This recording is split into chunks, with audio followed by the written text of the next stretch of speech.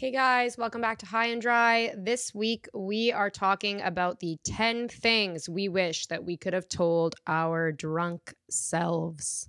Yep. We were too drunk to listen. We were definitely too drunk to listen. And it's funny no. too, because these 10 things I could always tell myself. Yeah, we can still apply them. Absolutely. Definitely. Originally, Jamie and I talked about the 10 things we wish we could have told ourselves in our early 20s. Yeah, things we learned in our 20s. But a lot of the stuff really applies to the fact that we had drinking problems in our 20s. So we can still apply it now, still working on some of these things. Yeah, definitely still working on some of these things. But we really could have benefited from some of them when we were drinking. And the truth is, some of them I did, or I'm sure you did too, think about, but we're just not in a space, not ready to accept. Yeah, or I was all talk. Yeah. And no application. I loved to talk. I always say this, but like, I love to do self-help things that weren't actually self-help. When I was not doing well, like I would do anything but the thing. Yeah, just talk about it. There's a lot of talk. I would talk about it all like, when we were talking about Jay Shetty, ate him up. Yeah. Like I would listen to Jay Shetty, I would read the books. It's scientific how it's like stay quiet about things you're working on, because in just talking about it, it releases a bit of that like dopamine, or a little like you got a hit in just talking about it. You feel good about it. You've taught me this and it's so cool. Yeah. So when you talk about your goals, you guys, instead of actually doing your goals, or you talk about something you want to do instead of doing it, the dopamine that you would get from doing it is released by talking about it. So you might never actually even do it. Yeah. But you felt kind of good just talking about it or sharing your goals with other people, and you might never execute it because you've been getting that dopamine hit. Yeah. So it's like, stay quiet. Stay quiet, stay low, and focus on your things, and then talk about it when it's like happening, or it's happened, or it's out there. Yeah, that's an Andrew Huberman right there. Are we Andrew Huberman? I wish. Is he Jewish with a name like that? Do you think Andrew Huberman's hot? He is undeniably. No, I to be honest, I don't really know too much of what he looks like. I know his picture on it. He's just like jacked. He's like a big guy. Like I know, and he's like manly. A doctor. He's a doctor, and he's like so smart. Well, he's like like a neuroscientist. Imagine going on a date with Andrew Huberman, just sitting across. But what if he didn't? See, this is the thing. I have a fantasy of going on a date. I think he's happily married, but I have a fantasy. Total fantasy of going on a date with Andrew Huberman and him just talking to me about the most interesting things for like an hour and a half. But I bet he doesn't like talking about that when he's off the clock. Probably not. I bet he wants to talk about like he's baseball. For sure good looking. Yeah, like he's a good looking guy. Oops. Yeah, like he's a good looking guy. Blue eyes. Yeah, and he looks better without the beard. No, I think he looks better with the beard. Better without the beard. But Daddy it says married. Yeah, he's obviously. I think he's happily married to a redhead. Oh my god! Wow. Okay, if it doesn't work out, but we wish them well. Of course, in hell. Yeah, no. But wait, I want to see if he's Jewish. He looks like my kind. So Andrew Huberman is like, that's so crazy. He's married to a redhead. When men like redheads enough to marry them, they'll date other redheads. People are saying he was probably Jewish. Yeah, I don't know if he's talked about it, but wow, that's so funny. Wow. Well, yeah. Just so you know, Andrew, like I would convert and we could be happy You would together. convert for much less. I just mean for any Jew. Like, yes. Yeah. I love the Jewish people. Yeah. Yeah. I would convert for much less. Yeah. I would probably convert just out of the blue. The rabbi would be like, you have to like get married or something. Like, no, why do you want to be a Jew? If I just kept, you have to go 3 times, right? The rabbi denies you 3 times. Would you have converted for Harry in Sex and the City? Okay, here's the thing. Like, would you be with Harry? She was with Trey before she was with Harry. So if I was Trey was married, the hot doctor, like good looking, so polished, rich, gave classy, her apartment. Yeah. I believe that if I had been with Trey and he had been jerking off to like Playboy magazines and not having sex with me like he did to Charlotte, I would marry Harry too. If I was like 37, newly divorced, and it's her divorce lawyer. Yes, and my divorce lawyer was Harry, and he was. he was. You want to explain that joke? That my mom married her divorce lawyer. Yeah, there we go. Yeah, I talked about that. Yeah, I don't. My mom married her divorce lawyer. The first divorce. Yeah. Yeah. Because then she divorced the divorce lawyer. Because obviously. And who did she use as representation when she divorced the divorce lawyer? Him. No, imagine. I don't know. Some other one, like She was like, I'm not doing that again. No. And she was vulnerable. He was bad guy. Oh, yeah, bad guy. But so would you convert for Harry? Yes. Okay. I wouldn't. Short answer, yes. If I had been married to Trey and I was 37 and I was Charlotte. And Harry's a great guy. I love a funny guy, like a truly funny guy, not a guy who thinks he's funny, type. Which is most men. Not that he's your type, but he's more your type. My soul type. Yeah. Not my looks type. No. But you'd allow it. You like if I was 37 and divorced, yes. Yeah. The fresh meat that I am right now, so probably funny. Not. His character in Californication is like such an animal. Like really, so not Harry. Like he's like That's like the George Costanza. Yeah, like he always plays like the creepiest guys ever. Like he like, never is. Not? What are you playing the cool guy? No. Okay, let's get going. Let's go on. So the first one is that we would tell our drunk selves that you gotta have some self-compassion, homie. Yeah. You gotta be a little bit nice to yourself. Meet yourself halfway. Yeah. It's, so much of my drinking in my 20s and was because I was so hard on myself that it was like anything to escape the way I felt about myself, I would do. I wasn't having enough compassion for the things I'd gone through or just what I'm feeling. So I would drink my sorrows and my self-pity away. And it would work for an hour or two. And then it was just turmoil. So I wish I definitely had more compassion. Yeah. I had a lot of shame around emotions my whole life. And so I would drink to numb emotions, and self-compassion played a big role for me because I had to realize that like getting hurt or upset or feeling a certain way is okay. I would say that self-compassion played a really, really big role for me in my drinking issues because I felt a lot of shame around the way that I felt my whole life. Like if I felt upset or if I felt really like any other feeling other than happy, I would drink to cope. Even feelings of vulnerability, I would drink to cope. So self-compassion played a really big role because I had a lot of shame around just feeling emotions themselves. I thought that like weak people felt emotions and I was strong because I was drunk a lot. And so when I quit drinking, I had to have a lot of self-compassion because I had to realize that like it's okay to have feelings and be vulnerable and go through it sometimes. And sometimes you need to lay in bed all day and it's extremely powerful and you're not weak. You're the opposite of weak. But even in my sobriety, I've had to have compassion for myself. I've really had to work on it.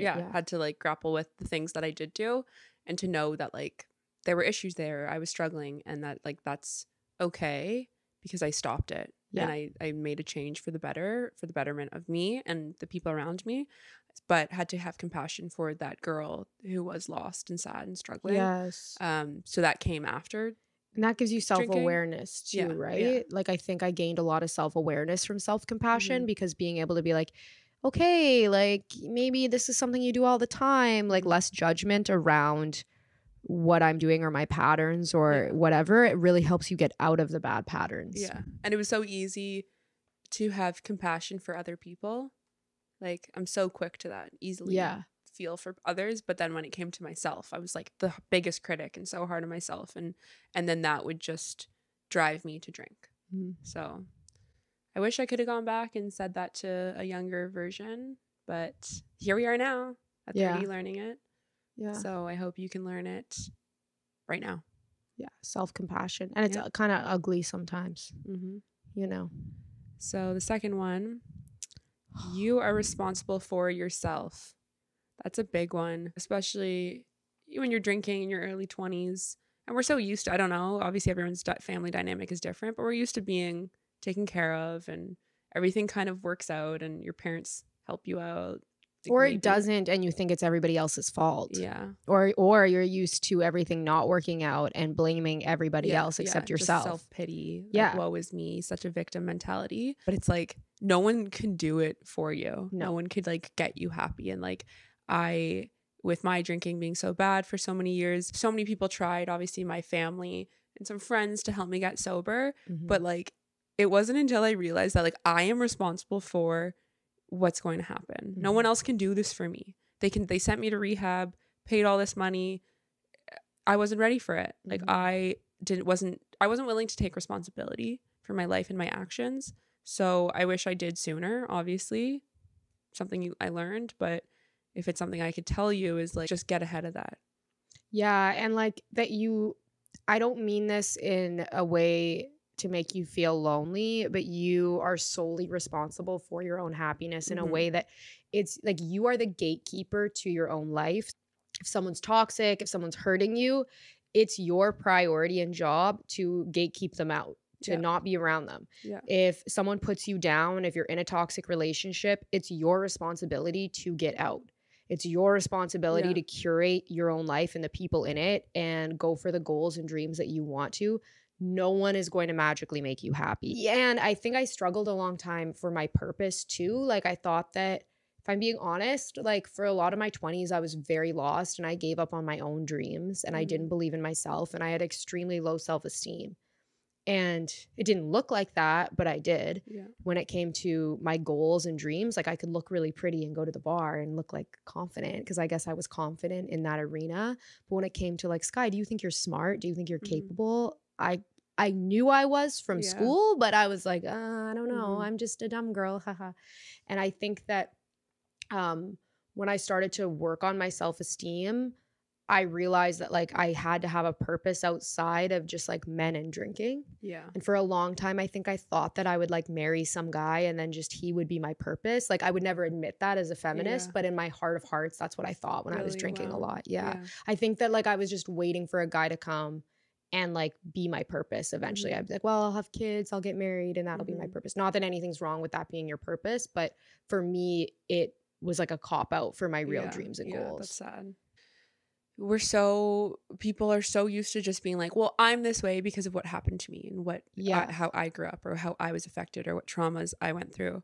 But it's like, okay, that's great. Those things happen, sad, whatever it is. But like, you have to be the one to do something about it. Yeah. You're the only person who can make a change, who could grow from that, learn from it, better yourself. Like no one's going to do it for you. No one's going to be like knocking on your door to like make you better. And even like I was lucky, I was blessed to have the support that I did to try to help me stop drinking. Yeah. But it was so many tries going through stopping drinking or like lying to myself because I wasn't taking responsibility. And it wasn't until finally I was like, you know what am I doing? How many times am I going to repeat the same thing and expect it to be different? I need to take action and change the course here.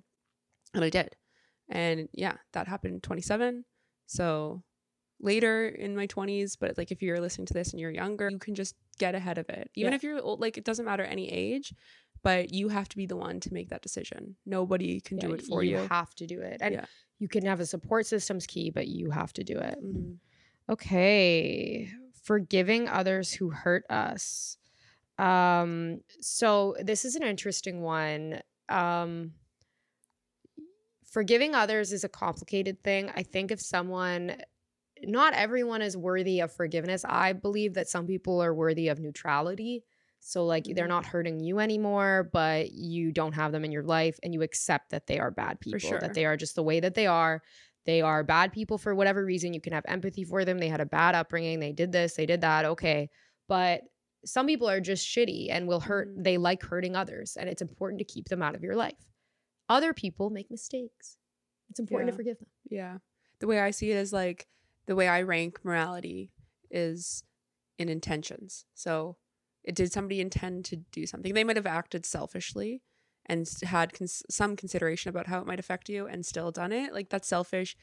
I think still sometimes forgivable. If they like intended to hurt you and especially if they know you, and then that's not forgivable. But you can still have compassion for them maybe, or things they've gone through. Obviously it's like when you look at like extreme, but when you look at serial killers or people who murder people, like sure, they've gone through some stuff. They maybe had a very traumatic upbringing or whatever. So we can like have compassion for that child, but we don't need to forgive them. They did horrific things to some people. So some people absolutely you don't forgive. But there are people who, hurt other people unless they work on themselves and do something about it. So if you can see them like trying to make a change for the better, then yeah, forgive them. Like there's been people like, let's say, and when I was drinking who hurt me, and I had a grudge or whatever, but it was poisonous to me, right? It wasn't It wasn't doing good for me hating this person or harboring this resentment and so much anger. It was just poisonous to me. So it's like forgiving them and moving on. You don't have to trust them as much, have boundaries with these people. It depends on your relationship with them, right? Like you'll be the judge of that. But forgiveness is really liberating. There's people definitely don't forgive some, but some you don't want to harbor a grudge. No. You can just be neutral. You can just be like, I call it just accepting that they are the way they are. Like you can just peacefully accept that someone is an asshole and that they wish people ill. And that's an important thing to know, that some people are just assholes in life. Yeah. Yeah. But a lot of harboring resentment and hate can also drive people to drink or to like numb that feeling around it and be like just so mad about it that they're so deep in their feels that like they go and drink to escape. And like, that's not good. Either deal with it, face it head on, if that's internally or if that's like dealing with it with the person. But drinking is not the answer. And yeah, like let's say it was like going to a party when you're younger and there's someone you knew you didn't like. You'd get more drunk than you needed to, God, probably. That's so true. Right? Like, that? Or you do something stupid or you get drunk and then you act just angrily or you do something that's just like, that's not who's benefiting here. You know, take a step back and be like, wait, why am I drinking so much, or why do I feel this way? Just deal with it. Pull the trigger and kill him. Yep. I agree. Okay, don't kill anyone. All right, the next one, give therapy a try. Therapy is a really, really useful tool. Yeah, especially if you're like, I knew something was wrong, but I just thought it was all my fault. I knew something was up with my mental health, and I thought it was all my fault. And the best thing that I can say is like, it's not your fault, but it's your job and responsibility to heal that stuff, unfortunately. So therapy's really helped me. I wish that I started it in my earlier 20s. I grew up in a house and in a culture, I think, like in Edmonton, like it's a little rough and tumble. That's why I'm wearing my Ed Hardy shirt. Like I'm just like badass like that. And like, anyways, but I kind of grew up in a culture where there's a lot of shame about like seeing a shrink or like going to therapy. Like there was a lot of shame around it. And like only people who were like really mentally ill went to therapy. Even in high school, like unless like some chick had really bad anorexia, like everybody else had eating disorders, you just kind of dealt with it. Like if you were going to a therapist over it, or like if your family was going, like it was just like a lot of stigma in Edmonton about that stuff. I think it's just like Nordic hockey culture, like just really stoic, like tough guy kind of attitude. So I always was just like, no, that's like not for me. That won't even help.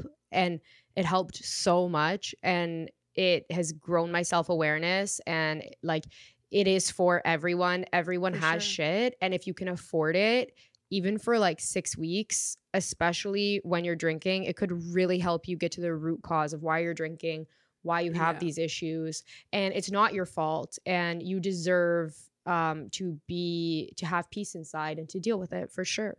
We talk to our friends about our problems, what we're going through. We talk to our dumbass friends who like don't know anything. They love us, but they're biased and uneducated on the matter and just how to help. They have their own shit going on. Like they're coming at it in a different way than a therapist would. Like this person's gone to school for a number of years. They obviously are professionals. They're going to be objective. They're not biased, and they're just going to try to help you, right? Like they don't have an agenda here. It's just to help you. So like, what's the harm in that if we go to our friends and like, you can just then talk to somebody else who will actually help you in the right direction. So like, why is there stigma around it? Obviously society has made it so I have a different experience with therapy being Jewish. Like obviously it's more accepted in the community and people go to it. Like so many Jews are therapists, and it's just people go, like we talk about things. That's why you guys are so resilient.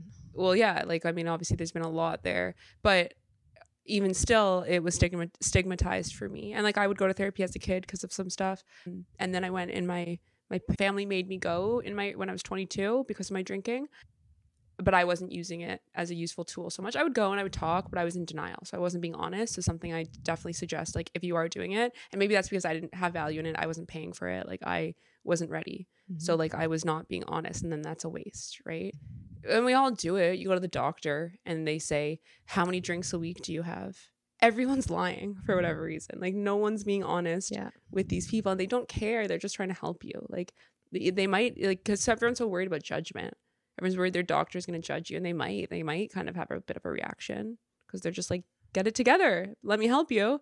But my therapist, I wasn't being honest. And also maybe it wasn't the best fit. And that's also a thing I think is a reality with it. Like some people go and they don't jive with the person, and then think, well, the therapy's not for me. It's like, well, no, that's not the case. You just need to kind of play around, maybe shop around for the right person. It's definitely an investment, but it's like worth it all because it's going to be the stepping stones to changing your life. Or it could be some of the stepping stones to changing your life. And now I'm in therapy again and like loving it and at a different place in my mind.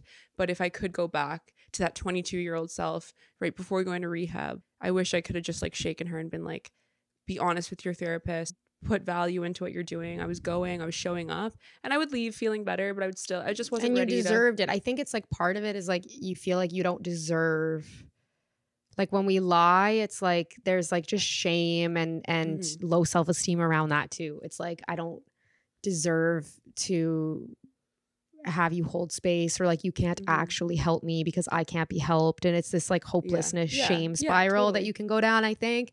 And like I'll just deal with it over here on my own with my drinking problem. I think that that's like kind of part of it too, like why we don't want to, because I would read so many self-help books, like we were joking, like I would read so many self-help books and online quotes or podcasts or whatever, and like they probably like were saying some truth to me, but I would never actually like look it in the eye and be like, this is what I need to do. Well, we weren't ready for until it got to the point where I was like, I need to look this in the eye. I need to change my life.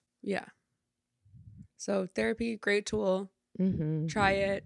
Like, and especially with men, so there's such a stigma around men going in that it's a sign of weakness. And it's like, no, it's the opposite. It's a sign of strength, and that you want to better yourself. Like, what's wrong with that? Definitely the opposite. All right, the next one. Stop caring what people think. So this one is huge, especially if you're trying to quit and everyone's an asshole to you and they act like you're some kind of freak because you're denying a drink. When guys want to buy you a drink, or when girls want to buy you a drink, like whatever, and you're just like, no thanks, like I actually don't drink, and then they're assholes. It's really important to just not care what people think. Well, so many people, and myself included, before getting sober and quitting drinking, I was so scared about how others would perceive me, as if that matters. It doesn't. And obviously I know that now. And even in my earlier 20s, like that was something that I was so affected by, was what people thought about me. And this was while I was drinking. I cared so much about the opinions of others, or just, you know, I grew up, I was super insecure for so many years and issues there. So I did try to reframe how I thought or how I dealt with people's opinions. Like I stopped, like it became a mantra. I was like, I don't care. It doesn't matter what people think. And so I did work on that while I was drinking. But even still, even thereafter, I still cared because I was thinking about what they would think of my sobriety. When it's like, why would their opinions about me bettering my life, if they're not good opinions, who cares? Who cares what they have to say? You're just so like in your head about other people, and you just put off doing what's best for you. And now, obviously, we're both 3 years sober, and we don't care about people's opinions. But even when they do come at us, if someone does have something to say negatively about our sobriety or whatever, it's like they're telling us something about themselves. This has nothing to do with us. I definitely like still struggle with people's opinions, I think. But I definitely still struggle, I think, with people's opinions. It's something that I'm working on now. But at first it was like, I was so afraid of not fitting in with everybody that I think I was terrified of quitting drinking, because I felt like I had tried to quit a couple times and I had felt that isolation from people when I like would say like, oh no, I'm not drinking right now, I'm doing a challenge or whatever, like I would say, and I felt that isolation. So I was terrified of doing it. And even now I like don't really live a very conventional life in a lot of ways. And sometimes I like feel shame about that. And I'm like working through that for sure. Yeah. Conventional, but in ways of like, just like I'm not married in Edmonton with kids. Like I'm kind of just doing my own thing. I like really like, I'm so happy that I'm doing my own thing. I'm living my truth, but I feel like my entire life sometimes choosing to be alcohol free, choosing to pursue acting, choosing to live the life that I want to live and like be happy, I feel like pisses people off sometimes. You know what I mean? And so, and sometimes I care about that, and I'm like, oh, like, they don't like me because of it. Or like sometimes when drunk people tell me at work, like they'll be like, oh, you're so fucking lame or whatever. Like I do shake it off most of the time, but like in the summertime, it's really frequent and it's pretty jarring. Wow. You know? Yeah, that's rough. Yeah. It's like, fuck those people. Of course, fuck those people. But it's also like, and also I have to say this, and this is judgmental of me, but I'm going to be honest, like the coolest people, like CEOs, like people who I look up to always are like, that is so fucking cool that you don't drink. But sometimes like the partier losers are really rude, and like I know that they're losers, to be honest. Like I do, when they act like that, I'm like, you are an active addiction and you're a fucking loser. But I still am like, I don't want to hear this all the time. No, you know? Of course it's like annoying, and like obviously like you just don't need to deal with it. Like I'm sorry you go through that, but it's like it's always from people that don't matter. Like their opinions don't their matter. Opinion does matter, but sometimes it's jarring, especially like working where I work and and being in the scene still. Like, but then like the money's so good, it allows me to do this. So it's complicated, right? Yeah, life isn't perfect. No, and of course like we're human, so you don't beat yourself up if you do get affected by what somebody has to say. But like especially when you're drinking, it's so easy to just drink that away. If someone judged you or said something that you didn't like, or and like made fun of you, whatever always judge you no matter who you are. They'll always judge you. It just doesn't matter. All right, the next one. You can achieve anything you put your mind to. A cliche. A cliche, but it's true. Including sobriety, right? If it's something you're in active addiction, your drinking is bad, you can get sober even when you think it's like the hardest thing, or you could just never actually take the plunge and do it. Like you can do anything. And you know what, going back to earlier when we talked about Andrew Huberman and how I learned it. I think I heard Andrew Huberman talk about it. I don't know where you heard it, but like when dopamine's released in your brain, when you talk about doing the things instead of doing the things, that can especially be true for manifesting. And that's one of the dangers of manifesting is I try to focus on manifesting as not only manifesting my goals, but also doing the actions to show the universe that I'm ready. Yeah, it's both. Because some of the new wave, like manifestation coaches and et cetera, can encourage you to just speak about it all the time and never take action. Yeah. And then you just will be stuck in the third gear. You can't move. Totally. So I think that's another thing about like you can put anything you can do anything that you want to do if you set your mind to it, but you just have to start. And it's cringe and embarrassing to start, but you just like you have to fucking do it. It's like you have to put your intention and your thought into it. You speak it, and then you also take action. You actually show up as all of these things, and then it will come back tenfold. You can't just be speaking about it. And like I applied this I grew up overweight, and there was always a voice in the back of my head that was like, this isn't the life for you. Like you're going to lose the weight one day. You're going to be fit. But I would just put it off. I would just sat in my sorrows and drank and ate and whatever. And then, one day I cold turkey made the decision, like I'm losing the weight. I did it. So that was huge to be like, okay, I achieved what I set my mind to. But then I was still drinking heavily and binging, and, still wasn't like healing from certain things. But then it was always, especially in the depths of the hangovers, was like, you're going to get sober one day. Like, you cannot live like this. Yeah, the truth would always come out in the lowest points, especially, like, I don't know what it was like for you, but because of how bad it was for me, it's constantly two voices in your head. One being like the addict that just takes over and just makes you drink and do the bad things. And then the voice of reason, who maybe is your truest self, is like trying to like help you and is being like, you're killing yourself. You're destroying your body, your organs. You're throwing your life away in those moments. And until one day it was like, something has to change. I can do it. Yeah. I can do it. You can do it. You just have to like fully make that decision. Like nobody can do it for you. Like we said in the point before, anyone who's done anything, who started a business, who's done all of these things, they can do whatever they want, but they actually just did it. Yeah, that's the key. But I think also we don't talk enough about like success coaches and all the bullshit, they don't talk enough about how uncomfortable starting something is. And like the first bit is really cringe. If you're overweight and you're hitting the gym, you're gonna feel uncomfortable and cringe in the gym for the first however long. If you're starting a new job, if you're learning a new skill, like you will feel just embarrassed for some reason and cringe and uncomfortable, because in growth it's really uncomfortable. So you can literally do anything. And I think the biggest warrior like that you have to defeat in that is just discomfort. And I'm always defeating discomfort, even now, because it's not about quitting drinking now for me. It's about setting other goals. And I have felt like I always feel that discomfort when I first start. And then I get more used to it. But then it's like, now there's a new goal and you're uncomfortable there. For sure. It's new and but it's that's scary. Just growth. Like when we first started, and like you've obviously had training for most of your life and how to speak and talk to a camera and, you know, just being an actor. Where I have not. So like sitting here and like with a microphone and a camera and being super vulnerable and just is so uncomfortable. I was so nervous at the beginning, and like it still is early, but you just have to do it. You just have to get over it.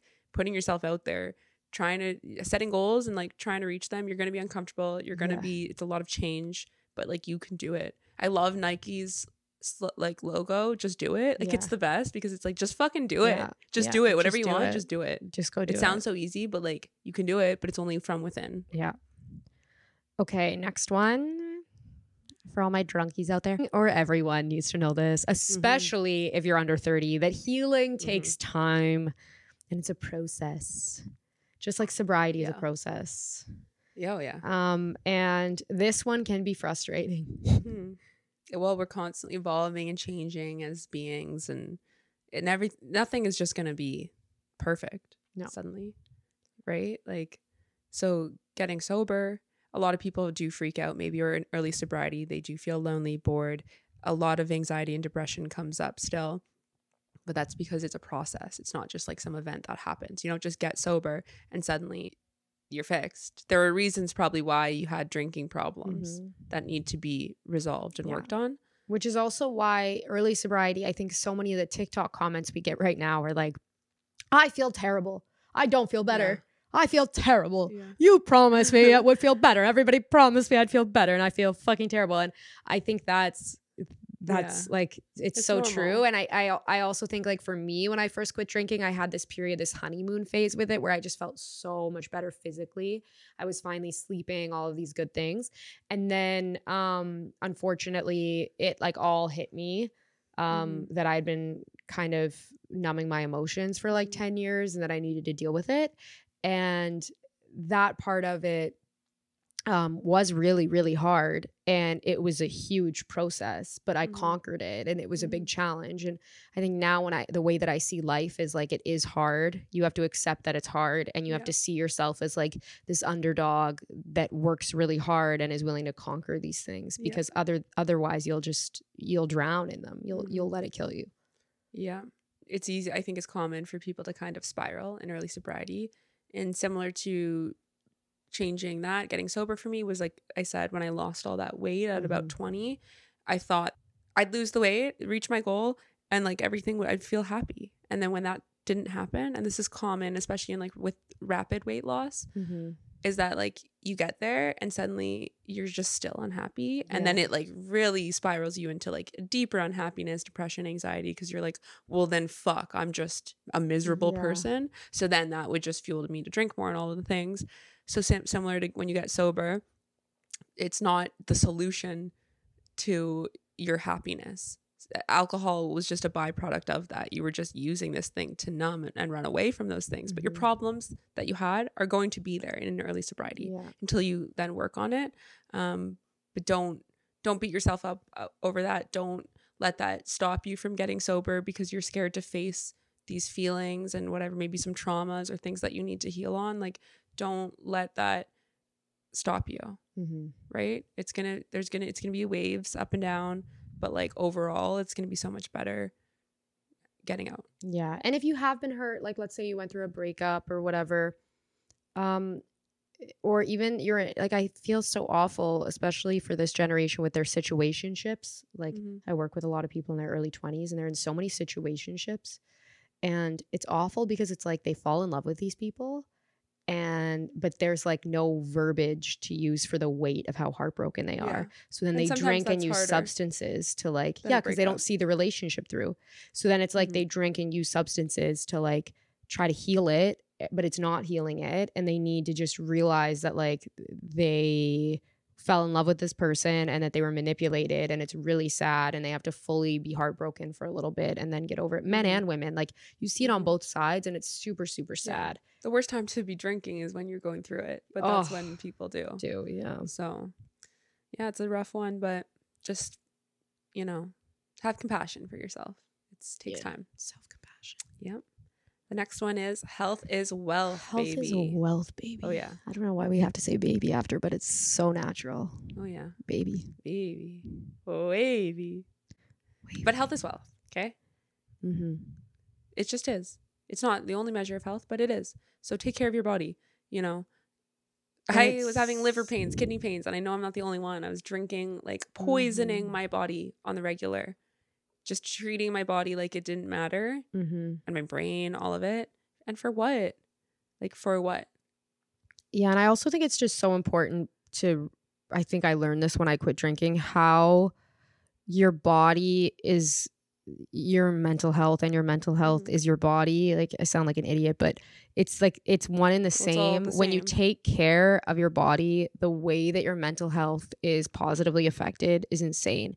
Like, a lot of the time you just need exercise, you need sunlight, you need water. You're just a complicated plant with emotions. Like, that's all. And I wish that I had known it was that simple. I think I was in a horrible environment, just drinking so much, partying so much, like feeling so empty inside, wondering why I felt so empty inside.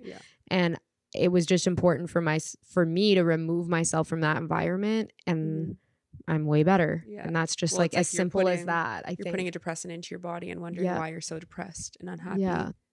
When I lost the weight, then suddenly I'm eating so healthy and I'm caring so much about what I'm putting into my body, but then poisoning myself 3 or 4 days of the week with alcohol, destroying my liver and my organs, my brain, just how I see myself. But like, I was like, I gotta get my vegetables in. Like, really? Or I would like stay away from taking Tylenol or like medications as much as I could. But then I was like, my mom would be like, what the fuck? Like, she'd like offer to give me like Tylenol for something or whatever. And I'd be like, no, I'm not taking that. But then I'm like literally chugging a Mickey vodka. Oh my God. Ridiculous. And I'm not the only person who's like that. Like, so many people pick and choose, but it's like, just stop. That is crazy. Yeah. That's like one time when I was in Stampede, I was with this girl and she was like on a full cocaine bender, right? Doing blow like the whole weekend. And I was eating a hot dog at the rodeo and she looks at me and she's like, with disgust for me eating a hot dog. And she's like, how do you put that in your body? And I was like, you've literally done random guys cocaine all weekend. You don't even know like the fucking methamphetamine that you've put in your body all weekend. I didn't say that. I was like, oh, I just eat it. It's a hot dog. But like in my head, I was like, I don't like it. It's so funny. People will always have something to say about what people are doing. Always. Like, the most unhealthy people will like say shit to me about my choices, my veganism, whatever it is. And I'm like, what is that you're eating? Like, could you even tell me the ingredients in it? Probably not. 100%. But yeah. And like, I also think that, you know, a short walk is better than nothing. A little workout is better than nothing. A vegetable is better than nothing. And if you're, you know, one drink is better than 10 drinks. So figure it out and exercise, just baby steps, exercise, all the things. Like, so much for your mental health, your physical health, all of it. Like, treat your body like a temple. It is the only home that you will have every single day. Yeah. So treat it as such. Yeah. And quit drinking. Yeah. People come and go. That's our 9th one. So this one is really tough, and I think we'll learn this one until we're 90 years old, to be honest. I think this is a lifelong one. People will come and go from your life. Like, everyone's gonna die, so like, for sure everyone's going. They've already come. Some have already come. They're all going. Okay, you're going to. So like, that's a hard thing to accept. It might be part of why people drink, because of the realities of life and death is so scary. The sooner we accept that everything is temporary, the better off you are.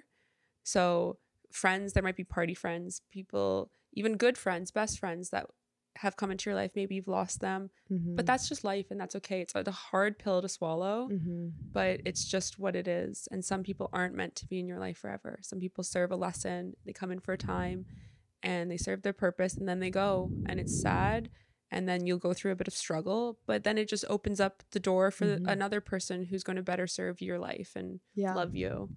some people are meant for a chapter, and then some people go for a couple chapters, and some people come back, and it's kind of a vibe that way. And I also think that when I quit drinking, I wish that I knew that. Like, you had a lot of really supportive friends. I didn't so much. But then they're not meant for you. And I knew that, but it was really hard at the time. So I just want to speak on that. Like, for sure. It can be really, really hard and isolating at first when your friends don't accept that you don't want to drink anymore and they are drinking. But I think it's just really important to like hang out by yourself and know and have faith that you will make new friends. And you don't need to force it. You will make new friends, and like it will be okay. And it's okay to be lonely in this chapter. So many people, I think, put off quitting drinking because they're scared of the friends they might lose or what their social circle or dynamic is. That's a big fear that people tell me in my DMs when they talk to me about it. Massive. Yeah. And I can totally sympathize and empathize with that, because it's like, that is a scary thought. But like the people, and even you went through it and you experienced some friends loss and some people came and went, but like, that's okay, because they're not meant for you. And some of it, if I'm being honest, some friends wanted to still be in my life, and then we had nothing in common. I also realized they were like party friends more than anything. We just had nothing in common. And when I was more emotionally regulated, I had nothing to talk about, which is also a shitty thing. With them. Yeah, like I just have nothing to talk about with them. It's like I don't cause drama with guys anymore. It's kind of black and white for me. Like, if a guy did me dirty, I'm not talking to him again if it's past the point of my boundaries. If it's not, then we have some communication to do between the two of us. But like, I don't really need to involve my girlfriends in like every fucking aspect of my bullshit now, because I'm not. I think before, they always say drunk texts or sober thoughts, and I could not disagree with that more now. And I used to wonder in my early sobriety, like, what was that? What was I doing with the drunk text or sober thoughts thing? Like, why was I texting? Addiction to the chaos. That's what it is. I was bored. I had nothing going on in my life, and I was addicted to the chaos. Now, if someone started shit with me, or if there's drama, I don't have time. In my mind, like, I'm memorizing lines for this audition. We have this podcast this week. I'm working these days. I want to hit the gym. I want to be hanging out with friends that love me and support me and have fun. I want to be laughing and enjoying life to the fullest. I have time for necessary drama, but like that bullshit, I don't have time for in my brain. I actually just don't have time for in my brain. So I did lose some friends because I didn't have that, like, and then I texted him, and then I was hooking up with his friend, but he was hooking up with my friend. Isn't that fucked? Isn't he evil? And it's like, well, weren't you hooking up with his friend too? And they're like, yeah, but and then we went to Marble, and then and I just can't fucking listen to it, and I feel bad because it does sound like I'm a judgmental cunt, but like I kind of am. I don't have as much headspace to deal with that stuff and that used to be my whole life. So I guess it's not judgmental, because like I was that guy pretty fucking hard for a solid few years. So it's just where they're at. But I find like the people come and go thing, it's like when you experience a metamorphosis and you want to change your life, and you do, and you accomplish those things, some people just won't be along for the ride. It's just what it is. Yeah. And if you're addicted to chaos and you get unaddicted to chaos, it's really hard when you've shared chaos with people. Yeah. And sometimes it's still fun. I watch reality TV for 90 Day Fiance. I'm addicted to it. Yes, it's so fun. I love it in celebrities and professionals, and I love knowing like the crazy gossip. But like when I can't like hang out with you and have you, like, I don't want to be Andy Cohen on this couch listening to you be like, I would love that. Tell me everything. Spill the fucking tea. I like it when I'm removed from it, but I wouldn't want to be in that life. Or like anyone too close to me. I don't want Yeah, that's what I'm saying. It's like I wouldn't want to be on the couch with it. I want to like watch Nene Leakes in my bed at 1 a.m. eating popcorn. But yeah, you're definitely going to lose friends in sobriety. When you're drunk, you just hold on to things, or you're just like, oh, whatever. You let things slide because you're drunk. And it's like, well, some people's behavior is maybe not okay. Or maybe they're just not actually a friend. Like, you just party together. You just both use each other to be addicts. Yeah, absolutely. Like, so is that really a friend? You might lose them in your sobriety. You might lose good friends. People might judge you. There might be people who you're not expecting it from that will pass judgment or not be the kindest. Cut them out. Like, I don't know. Just be savage. Do what's right for you. people hold on to people for memories and because you have years together and you do love them, but like that's not a good enough reason to have them in your life. Like if you don't have things in common, if they bring you down in certain ways, if they're not like helping you with your goals and they're just feeding that addict in you or whatever, the person who's making bad decisions, like cut them out. Bye. Yeah. All right, last but not least, we just did a whole episode on this. So if you'd like to hear more, we did an episode on loneliness. Yeah, we're so lonely and drinking. Lonely sap. Yeah, started drinking because of loneliness, a lot of it. Yeah, and then was really lonely during. Yeah, and then was really lonely during drinking. And then some people might experience loneliness. I was lonely. Loneliness after drinking for some time, but that's okay. Loneliness is a part of life. It sucks, but you can get through it. And I just wish I could have told my younger drunk self that like it's okay. And if you're lonely, like deal with it rather than like numbing it and escaping with drinking or like getting drunk because I'm like lonely and just like going on dates with guys or just filling voids.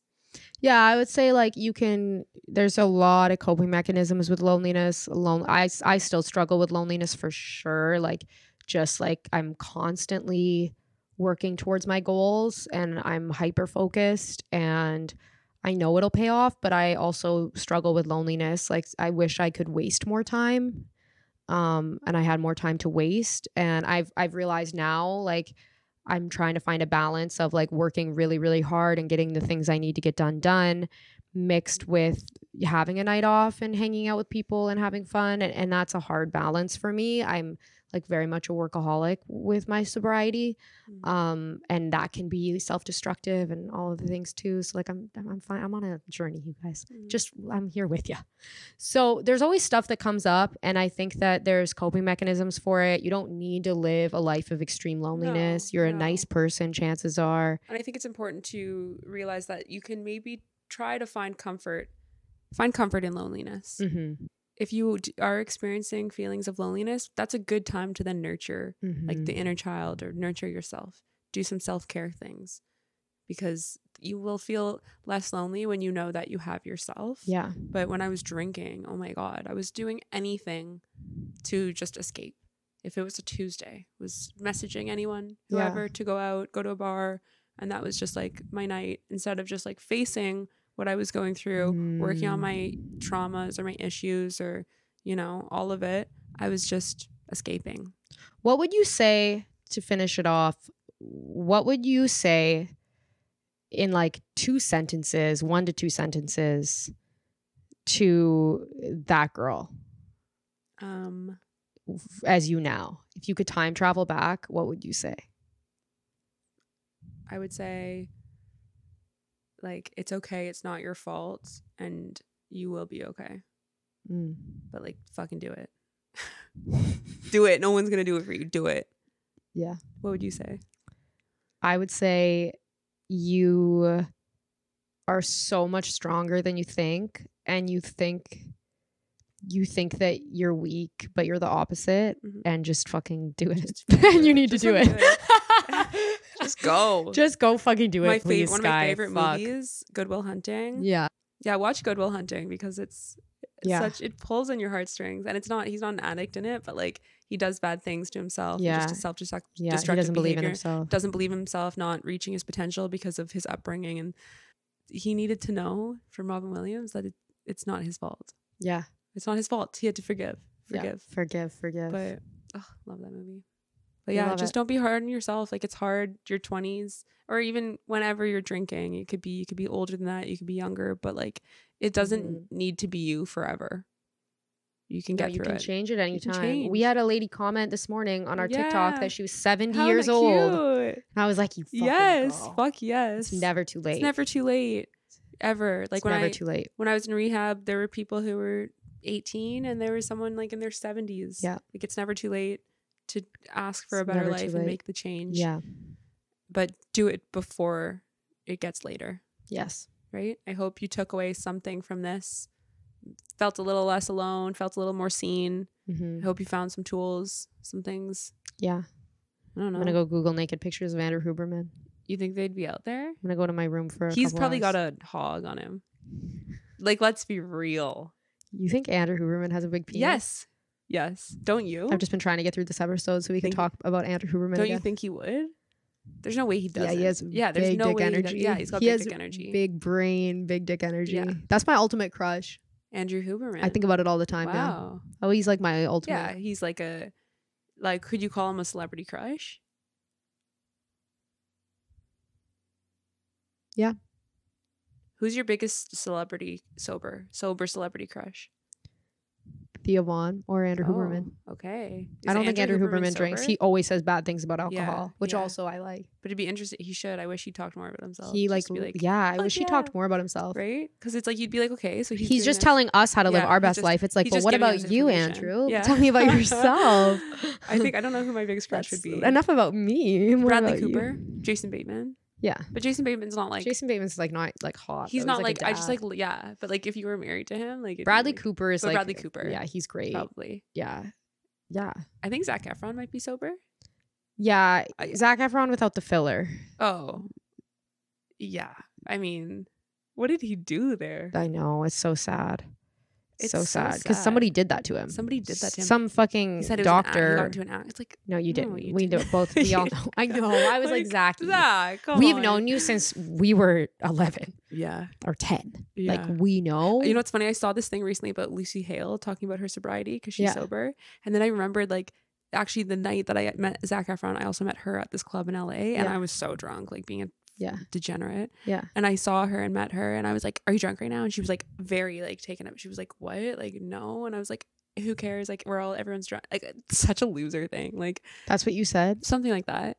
And she was probably sober at the time or maybe struggling or something. Like, and it's like, I obviously don't know. I'm just meeting some celebrity. Then like, how old were you? Like 19. Like, oh my God. I'm like, that's like, I hope this wasn't recent. No, of course not. Like, I hope this wasn't past 21. I was just like being like, oh my God, like whatever. Like being so like we're all partying together. Like, are you drunk? Like, I don't even. Yeah. I remember when I was 19, I said shit like that all the time. And she's like, who the fuck are you? Probably like asking me if I'm drunk. Yeah. And maybe she was struggling at the time. Okay, we're gonna wrap it up. We love you guys. See you next week. See you next week. Peace out, A-Town. Bye. Oh my God. Thanks for tuning in with us today. We're going to be talking about our kombucha we've been drinking on today's episode. Rise. How do you like that? Fresh ginger. Let's crack this baby open. So this is a company from Montreal, Quebec. Started by two friends. We love that. Oh, it didn't have a satisfying crackle. But what is this one? Fresh ginger kombucha, low sugar, a lot of live active culture. Yeah. This one's like low in sugar, has even some fiber, 3 billion living cultures. That's a lot of millions. 50 calories for the whole bottle. Okay. I'll be honest, this one isn't my favorite. I get nervous drinking kombucha. Why? I bought this kombucha thinking that I was going to become a kombucha person. I like the Tonica one from Toronto. No, this one's good. It's just not my favorite brand, but it is. I do enjoy it. It's just never the one I go for. But like, it's a classic ginger kombucha. I like it. Mm-hmm. Got good fizz. Good fizz. Yeah. And started by two friends in Montreal. Yeah. And this podcast started by two friends. Thanks so much for tuning in with us this week. Hope you enjoyed. And we'll be back next week with a whole new episode. Bye. Bye.